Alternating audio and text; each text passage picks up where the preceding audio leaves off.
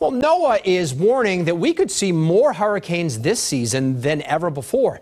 Chief Meteorologist Eric Fisher joins us now. And Eric, NOAA used the word extraordinary to describe this upcoming season. It's really interesting. We've been watching how this has been setting up over the last few months and kind of looking at the main indicators for what creates the hurricane season in the Atlantic. And they've issued this outlook that does call for the most named storms that they've ever called for. And those outlooks go back a little over 20 years. So we're not talking 100 years, but in recent memory, this is a really bold forecast. They're calling for 17 to 25 named storms, 8 to 13 of them to become hurricanes, and 4 to 7 of them to become major hurricanes. Last year was very busy as well in the Atlantic.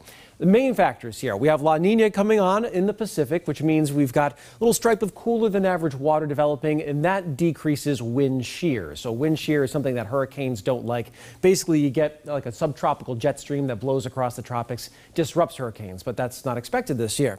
Then we look out into the Atlantic, and this has been setting all sorts of records. Basically, the tropical Atlantic has been setting a new warmest on record every day since last March. And right now, the water temperature is typical of mid-August. And in the Caribbean, this is actually the biggest standout zone. The average weekly temperature of the water here is warmer than any other year on record for any day before the month of September.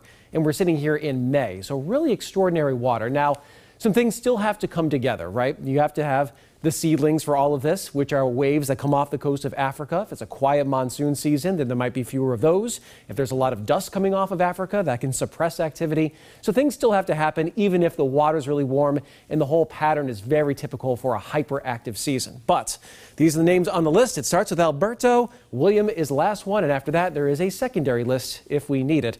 This might be one of those seasons. Paula? All right. Eric, thanks so much.